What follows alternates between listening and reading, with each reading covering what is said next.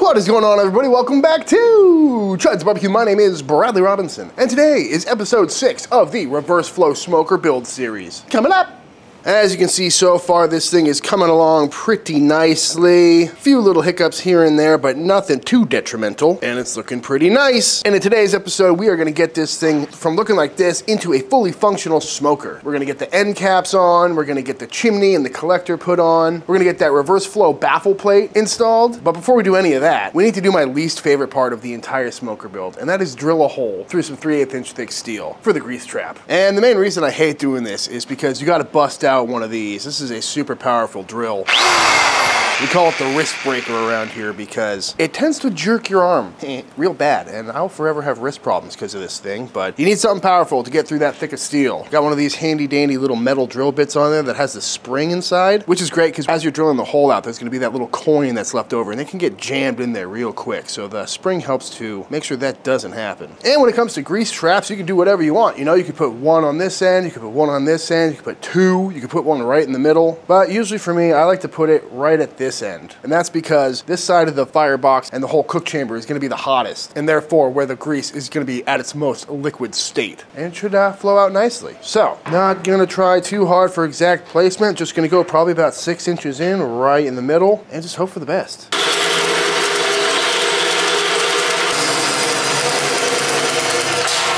Ooh, very nice. Yeah, that's thick. Oh, this is heavy. Oh, my ass.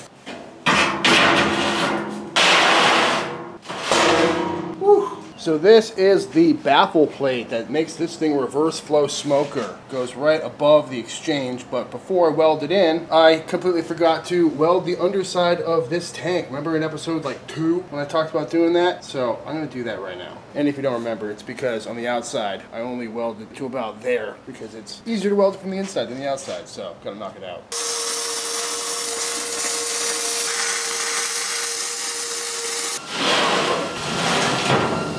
Nice, that actually looks straight. Not even close. Nailed it. So if you're unfamiliar with how the reverse flow works, it's pretty simple. You put your fire right there, smoke comes out through the exchange, and it runs underneath this plate all the way down, and then it'll come up through the end cap over here, and then circle right back across the grates and come out the smokestack, which will be mounted right there. Kind of a unique design. That's why I wanted to build this. I've never actually cooked on one before, but things seem to be looking pretty good. Although, I may have to cut a few inches off of this. Let's bust out the end cap and see how it looks. Now, as far as end caps go, typically on my smokers, I just do a nice flat end. But for this one, we really want it to be round for airflow purposes. And luckily, there's a metal shop here in Austin that sells propane tank end caps. You may have seen them before in my halfway built Chud kettle. Never quite finished this thing, but looks kind of cool. It's really off balance. That's why I haven't used it, and I don't know. It was just kind of a fun build for one day. And I could drive up to North Austin and get another one of these end caps. But to be completely honest with you, that's like a 30 to 45 minute trip both ways, and I'm not really using this thing. So I'm just gonna zip the top off of this and throw it on that. And if I ever want to come back to this, I'll just buy another one then. Feeling lazy.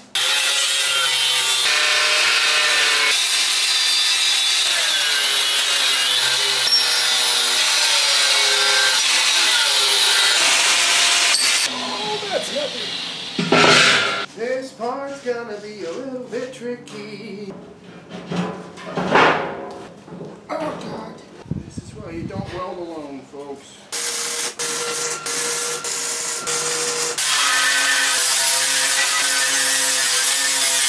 I know I've said this probably like 900 times, but this thing is really starting to look like a pit. And yeah, that thing fits perfectly. I just shined it up a little bit to make it look nicer, but we got a nice clean seam. A little uneven on the end of the pipe here. Probably could have sanded that down to fill this gap a little bit better, but that is nothing that a little welding won't fix. And if we look on the inside here, this grate goes all the way back. Well, not all the way back, but at least to like right there. So that's why I haven't made this grate yet. But as you can see, well, maybe not, because it's really dark. Yep, that's definitely hard to see, but there's a nice big gap back here for all the smoke to come up and over the grates and out the stack. Yeah, oh, I gotta fill that hole in the end too. The old corn hole. But I think right now I'm gonna finish welding this thing on, and then we'll throw the cap on the other side.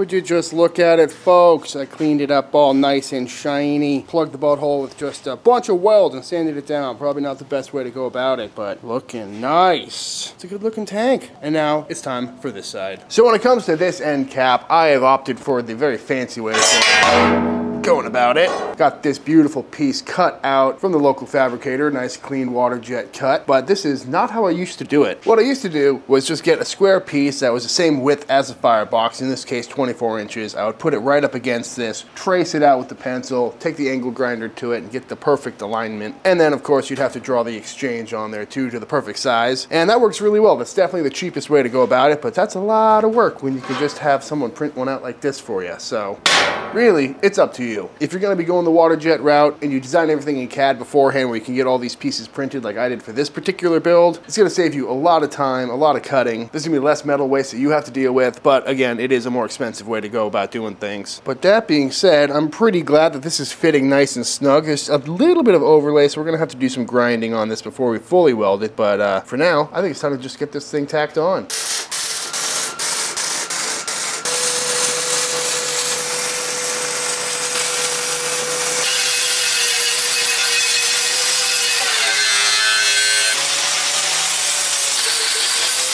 So as you can see, the parts that were nice and flush, I welded and sanded down, looking absolutely beautiful, but like I mentioned, there's a bit of a lip. So that's what I'm doing now, is going ahead and sanding that down so we don't get a big bulbous weld on there. I already welded and sanded right here, and then that's right where you can see where I've already sanded it down. So I've got to do that hump, and this end cap will be on there.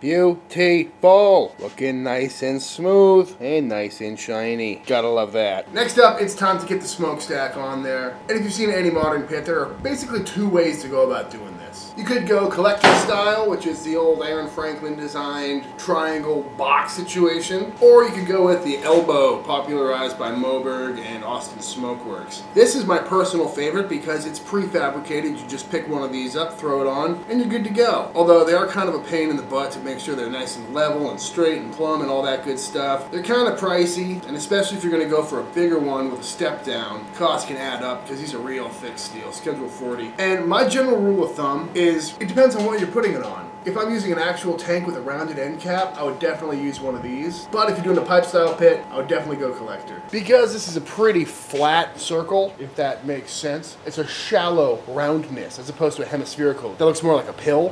Throwing that on there would work great. Because of the end cap, there's a little more room for that smoke to collect. Whereas on a flat end, if you threw this little elbow on there, you'd end up with a whole bunch of back pressure right here. And what I mean by that is that in this case, the smoke is coming this way, and it's gonna be nice convective heat, lots of airflow, and it's going to hit this dead stop, and it's just going to want to barrel and push back, which is going to create a hot spot right here. If it was a traditional flow, it would be this end, obviously. So by having a collector or a really big elbow that reduces down, you're essentially taking this hot spot and moving it back, which is why this triangle exchange works so well.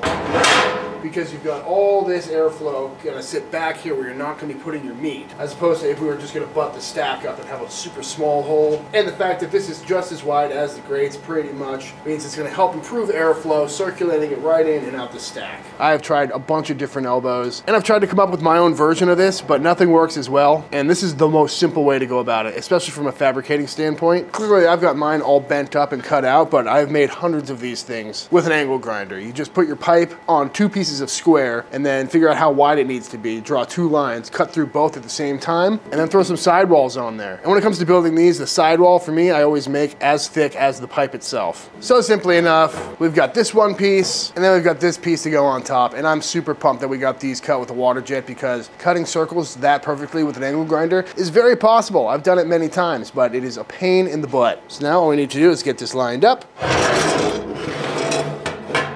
And there we go. Time to weld this thing on.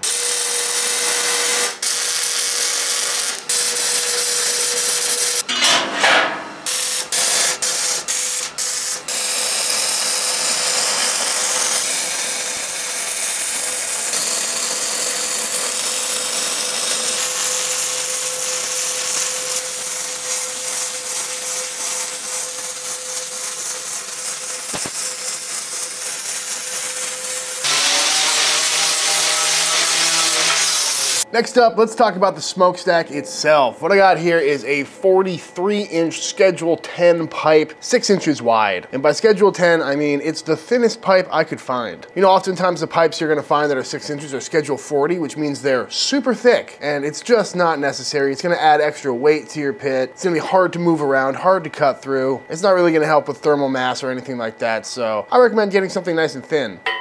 Ow. My pit in the backyard is made with Schedule 40, and that whole pit is just way overbuilt because I didn't really know what I was doing at the time. But I picked this up at my local pipe supplier. That's right, I just Googled pipe suppliers in Austin. Went there, checked it out, and luckily they always have a scrap pile there because they deal in 40, 50-foot pipes for plumbers and electricians and whatever else you're gonna use this thick steel pipe for. And they always have a drop steel pile, and more often than not, I can grab one of these for free, if not for very cheap, depending on who's working. Go to your places on a Friday at like 4 p.m. because they just want to get out of there. They'll usually let you pick through the scrap pile for free. But like I said, this is a 6-inch pipe, as thin as I could find. And regarding pipe thickness, it really depends on the size of your pit. My general rule of thumb is anything 100 gallons or lower, I'm gonna use a 4-inch pipe. Anything from 100 gallons up to probably 500 gallons, I would use a 6-inch pipe. And then a 500 gallon or 1,000 gallon or anywhere in between that, I would think about an 8 or maybe even a 10-inch pipe as far as thickness of the smokestack goes. But again, you can do whatever you want. You know, you could easily put a 4-inch on this. It might affect your draw a little bit, especially on a reverse flow, but I usually just kind of eyeball it. You know, 6-inch looks right on this for me, and every 115 I've cooked on and built performs great. Now, regarding the height of your stack, that's a question I get asked all the time, and my answer is always really dumb. I just kind of eyeball that as well. You know, I've seen many smokers, and I want it to look right aesthetically, where it's not too short and it looks goofy, and it's not too tall where it's just going to be unnecessary. But I'm also trying to envision if this folded down, it would come to right about halfway. I'm sure we could come up with a formula for that, but on a 115, I used to have 45 inches, but I thought it was just a little too tall, so now it's a 43-inch, 6-inch pipe. On my 65 gallon, that's a 20-inch by 48-inch cooking chamber, and that's got a 4-inch stack that's 36 inches tall. And again, if you were to fold it, it would come to just about halfway. And I've never had a problem with airflow on any of my pits. You know, it's right in the middle. It could be taller, it could be shorter, and still function great, but at the end of the day, you could probably take this smokestack off entirely and I could still probably figure out how to cook on it. There's no real exact science to my measurements here, but through the years of trial and error, that's kind of what I've learned, at least for this size. So at this point, I've just got this pipe sitting inside the collector. I've got it held up with magnets, just trying to get it straight so I can draw the line of the piece that we need to remove, because if we welded this in right now, there's no way for the air to enter in. So now that I've got it lined up, I'm gonna take this little pencil here and just draw this line there and down all the way around.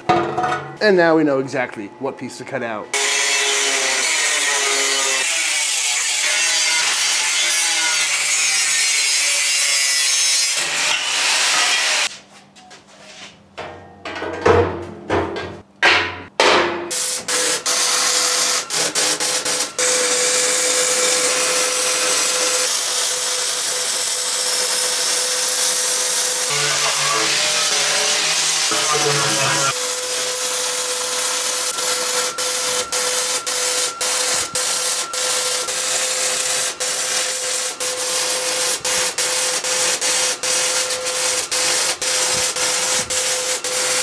And there we have it, folks, with the collector done. I just finished that weld on that cap that I forgot that I needed to do. Pain in the butt because I had to get on my face and do it from the underside because you can't get to it on the inside because of that plate like I did this side over here. But that being done, this is now officially a fully functional smoker. Got this thing welded in, looking all nice, polished up a little bit, bust out the level, make sure this thing is nice and level and plumb on both axes. And yeah, I think we should fire this thing up. Not officially, but just to see if it actually functions, because I'm still skeptical about the whole reverse flow design anyway. I need to see some smoke coming out of that stack. Whew, but a pretty rewarding feeling.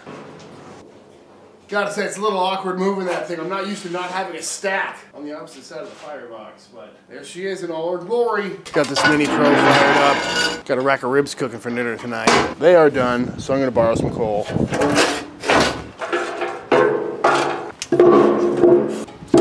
Well, fire's lit. Looking good, burning nice and clean. That V firebox is doing its thing. And this is always the best part of a smoker build, when you can actually prove that it smokes. Pretty sweet. Wish I had a thermometer on there. But again, this is just so we can end this video on a good note. Love it. Let's check out the inside.